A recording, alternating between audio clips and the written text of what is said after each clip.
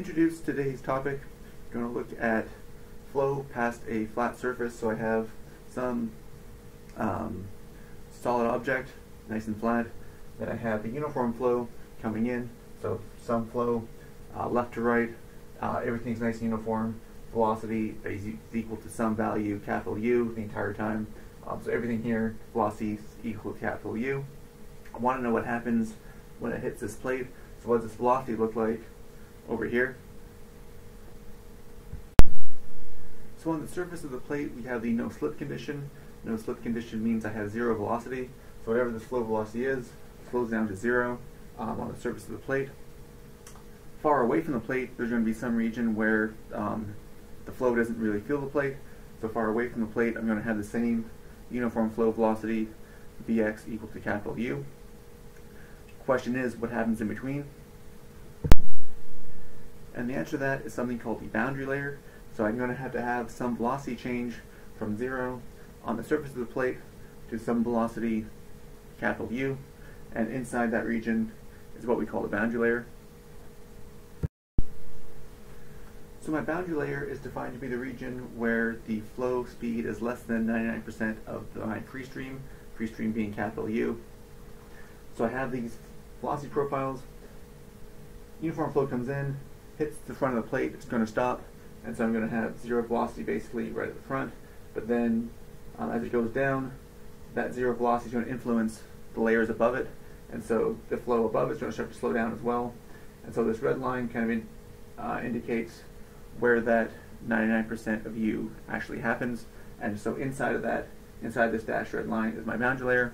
Outside of that is not the boundary layer. Now outside the boundary layer, the velocity really isn't changing very much. It's only changing by 1%. It goes from 99% of U to 100% of U. So it doesn't really change very much. So because it does not change very much, I don't have much shear stress. Shear stress, remember, being change in velocity over change in height. There's really no change in velocity up here. So I have basically zero shear stress outside the boundary layer. All my shear stress is inside the boundary layer, so that's why this is important, because outside of here I can ignore shear stress. Inside of here, shear stress is important. So first thing I want to do is know where this red line is. So where this red line is my boundary layer thickness, called delta, and we'll see how to calculate that in a minute. So it was shown that the velocity profile, Vx, at some distance away from the plate in the vertical direction, y, so my xy coordinates basically start on the front edge of this plate, y goes up, x goes down my plate. So the velocity at that location is related through this functional analysis. So Vx over free stream velocity u is related to that position y over the boundary layer thickness delta. This basically comes from dimensional analysis. So dimensionless number is some function of the other dimensionless number. The boundary layer thickness delta was found to be 5 times x divided by the square root of the Reynolds number at that location x. So basically from, again, the front edge of my plate, that's x equals 0. Then wherever my boundary layer thickness that I want, I go down that value of x. So the boundary layer thickness here is based on this value of x. So find my Reynolds number based on that value of x. Standard equation for Reynolds number, density, free stream velocity, length over viscosity, or I can combine density and viscosity into kinematic viscosity. Either way, I get the Reynolds number based on that location, and then 5 times that value of x divided by the square root of that Reynolds number tells me what this boundary layer thickness is at that location. Another important parameter is the shear stress, namely the shear stress acting on the surface of the plate. So that was found to be 0.332 mu viscosity, free stream velocity 3/2 power, divided by, again, this location x to the 1/2 power, kinematic viscosity to the 1/2 power, and you can realize that what I have here is basically u times the Reynolds number. So shorter way to write that, 0.332 viscosity mu, u over x, Reynolds number to the 1/2 power. Again, all this is based on where I am as my location. So the further down I go, actually the less shear stress I have, because my velocity is changing a lot in this area. So really high change in velocity, really big shear stress. It takes a long time for this velocity to change a big value of y. So smaller shear stress as I go down my plate. So the reason why the shear stress on the surface of the plate was important was because that is how we can find the drag force acting on this plate. So if you integrate that shear stress over that area, we're going to get the drag force.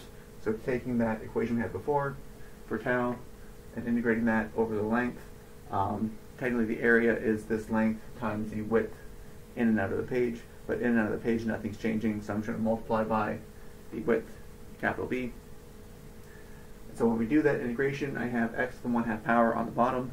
Integral of that is x to the 1/2 power on the top. Of course, I have a half come out, so 0.332 becomes 0.664 multiplied by 2.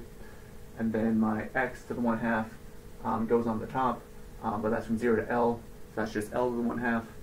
So what I end up with is 0.664 width in and out of the plate, mu, free stream velocity, then Reynolds number to the 1/2 power, and this Reynolds number is based on L, so not x like I had before, because x goes from 0 to L, so x is replaced with L, my Reynolds number. And so you can see from this equation, if I have a bigger plate, bigger value of B, or bigger value of L, that's going to increase the force, which makes sense. If I have a bigger viscosity, remember viscosity is like fluid friction, so that's more frictional force. I have, again, a bigger drag force in that case.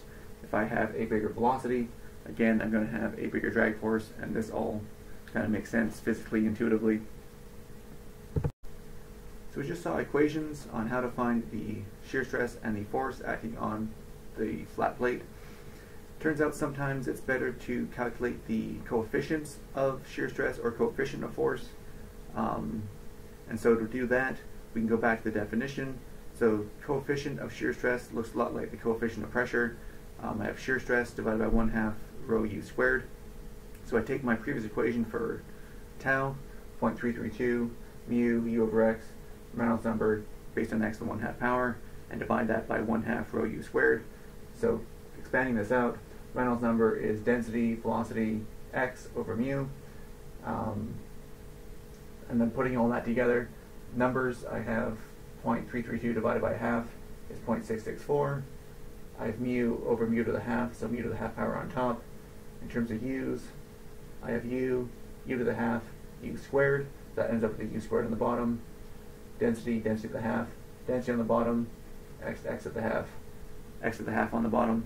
And then I have density, velocity, x over mu, all to the 1/2 power. So that's Reynolds number to the 1/2 power on the bottom. So coefficient of shear stress, C tau, 0.664 divided by the square root of the Reynolds number. So similarly for the force coefficient is force divided by 1/2 rho v squared area. So take the force equation we had before, 0.664 b mu u, Reynolds number based on length, the 1/2 power, and divide that by 1/2 rho u squared a. Now, Reynolds number based on length, I get a rho to the 1/2, u to the 1/2, L to the 1/2, mu to the 1/2 for that guy. And then my area is the area of the plate, B times L, essentially. So now again, doing all those cancellations, end up with 1.33 u to the 1/2 over rho to the 1/2, u to the 1/2, L to the 1/2. That's Reynolds number based on length, the 1/2 power. So 1.33 divided by square root of Reynolds number, this time Reynolds number based on length. So time for an example. I have crude oil flowing over a flat plate at 1 foot per second. Basically want to find what the resistive force is acting on the plates, what's the drag force in this scenario. Two things about this question before we get to the actual solution. Number one is this oil is flowing over the flat plate. Because it's flowing over, I can assume it's not flowing under, and so we get to what that means when we get there in the solution. The other thing is there's two dimensions here. It's 4 feet wide and 6 feet long. Again, we'll see what that means in a minute. So So to solve this, you're going to actually do it two ways. The first way is kind of just what you may think is the simple solution. I have an equation for force, 0.664 B mu U Reynolds number to 1/2 power. And a few things with that. I wasn't given viscosity, I was given kinematic viscosity, so I want to change that.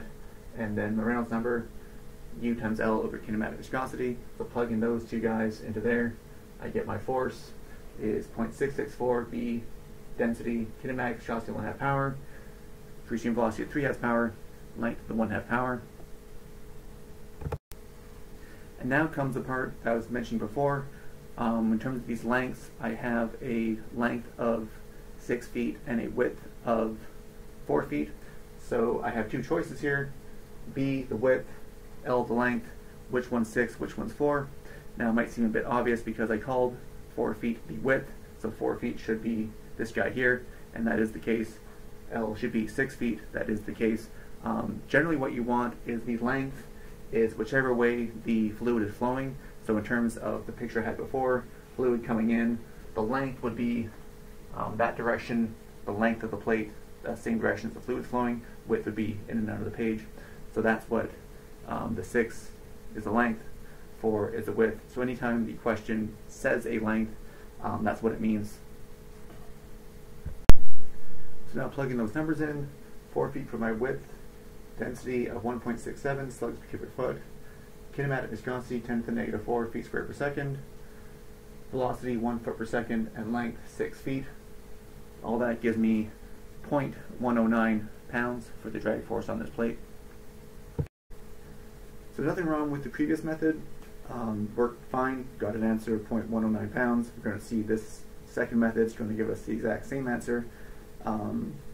But I like this second method a little bit better. Might seem that it's a bit longer, which may be the case, but I like it because the equations are simpler. The last equation was kind of complicated. There was stuff going on, a whole bunch of variables, stuff to the 1/2 power. Equations I'm going to be using are a lot simpler than that. That's the first reason I like it. The second reason I like it has to do with the next lesson, so hopefully during the next lesson you'll realize why I like this method better. So this method involves 3 steps. First step is to find the Reynolds number based on length. So Reynolds number based on length, velocity, length divided by kinematic viscosity. So my velocity 1 foot per second, length 6 feet, divided by kinematic viscosity 10 to the negative 4 feet squared per second, gives me a Reynolds number of 60,000. Second step, I want to find my CF. So CF we found for this plate is 1.33 divided by the square root of the Reynolds number. That's what we just found. So a nice simple equation there. Gives me 0.00543. And the last step, I want to find my force. And my force I find through the definition of this CF. So CF rearranged, force is 1/2 CF area rho velocity squared. So 1/2 my CF value that I just found, area 6 feet by 4 feet, density 1.67, and then velocity 1 foot per second. Again, gives me the same value, 0.109 pounds. So same answer as we expected. Now last thing to mention, when I introduced this problem, I highlighted the word that said over, meaning the flow was only going over the plate. If it was a case where it was not going only over but both over and under, then basically all I need to do is take this area and multiply it by 2, because this area 6 feet by 4 feet is the top area. If I have it going over and under, I need the bottom area as well, so basically I have twice the drag force in that case. So all the equations that we derived are basically only for one side. If I am in a situation where I have 2 sides, I need to multiply by 2. Anytime the question says over, it means only over, so that means one side.